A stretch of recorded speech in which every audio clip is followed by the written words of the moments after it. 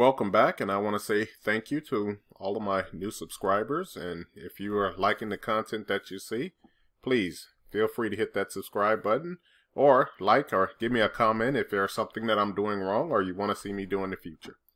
Alright, so in this one we're going to take a look at just kind of looking at some radiuses that create a slot here. One thing I want you to note is that you can see the distance from here is 65, right?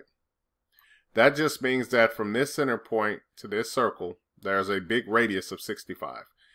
I use that to help me calculate what these are. So what I'm looking at is that if this is 65, that's my radius. I also have a radius of this circle, which is 8. If I take that 8 minus 65, that should give me my 57. Likewise, if I have 65 plus 8, that should give me 73. So that's how it kind of comes up with those two radiuses, or radii in this case, and that's one of those things that you can check for.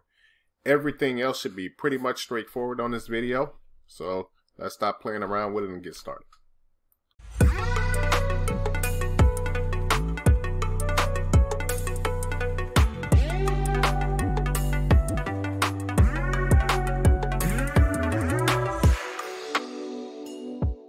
Alright, so some of the first things, let's go ahead and take away our grid. And we can make sure our dynamic input is on, and I will turn ortho on this one. And some of the things that you're used to seeing in my running O snaps, these are the typical ones I'm going to have on for this one. I haven't said this in a while, but if you want to turn your dynamic input icon on, that is selecting these three customization bars, and then coming up to where it says dynamic input and making sure that there's a check beside it. Alright, so I'm going to start with my big circle, and that's a radius circle. So I'm going to go to circle, center radius. I'll click here, and then I'll type in the radius, which is 25. Just going to scroll out a little bit. And now I'm going to use O-snap tracking to track over it and get my back circle. So I'm going to go back to circle, center radius. Remember, center is one of my running O snaps, so when I touch this circle, do not click on it. Then I'm going to go and I'm just going to hover over this plus a little bit. Then I'm going to pull to the right. So long as you got those green tracking marks, type in 65, enter. And then I'm going to type in the radius of my big circle in the back, which is 10. Let's go ahead and create our circle center diameter in the center of that. So I'll go to circle, center diameter. Once again, I have to touch this circle, and then I can come and click on this plus, and then I'll type in the diameter, which is 12. Next thing I'm going to do is create a line that's tangent from here to here. So I'll go to the line command, shift, right click, then I'm going to go find tangent, and I'll click here. And now if you don't want to shift and right click, you can always type in the first three letters of the O snap. So in the second part of it, I'll just type in the word TAN, and that's short for tangent, enter, and then it will expect to be looking for a tangent. So I'm just going to click somewhere along this circle, escape. Alright, so one of the next things I'm going to do is I'm going to mirror this line down, or we can do that exact same step again. But it's going to be a lot easier if we just go to mirror, select the line, enter. I'll go and click on this center, and I can go to the left or the right. It does not matter. So long as I'm going to the left or the right, I'll left click, and then I answer this question by hitting enter. Just no, I don't want to erase the source. Okay, next let's go ahead and put our circle that's on the center of this circle here, and it has a radius of 8. So I'm going to go to circle, center radius. I'll click on this center. I always kind of pull my circles out just to get a little preview of it. And then I'll hit 8.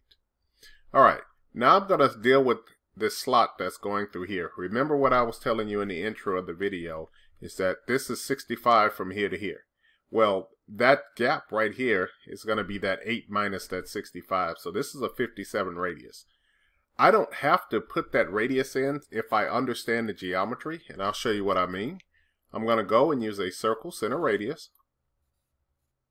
I'm going to click on this center, and this is normally where you can type in the 57, but if I go and click on this quadrant, that is the exact same radius. I'll do it on the other one. If I go to circle, I'll click on this center, And when I come over here to this quadrant, I'll stay on it for a little bit. And you can see that it will lock onto that 73. I'll do a left click here.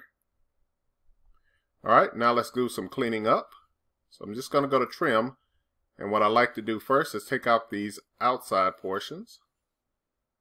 I'll work with my back circle here. I'll take away that portion. Let's come up to the front, and we have a little bitty gap in between there. Let's go ahead and take off that little piece there and here. Do the same on this side. Let's trim out this portion. And now I'm going to deal with my circle here. I'm going to trim that portion and then this portion. Finally, I'll trim off this portion, and that portion will not let me go. There it is. It'll trim it off there. Okay.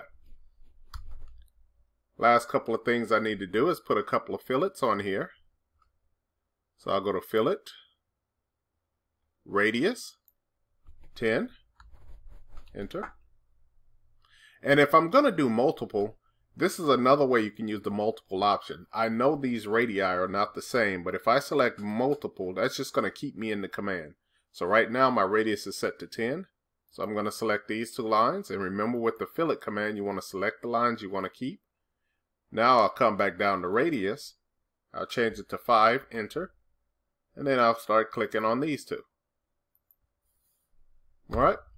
And that's going to kind of conclude this one. So if you liked what you've seen, and this is another one of those quick ones, if you kind of think about it and set it up. And if you like what you see, you can go ahead and leave me a comment or hit the subscribe button if you're a new time or first time seeing me do this. And I look forward to seeing you on the next one. Thank you for watching.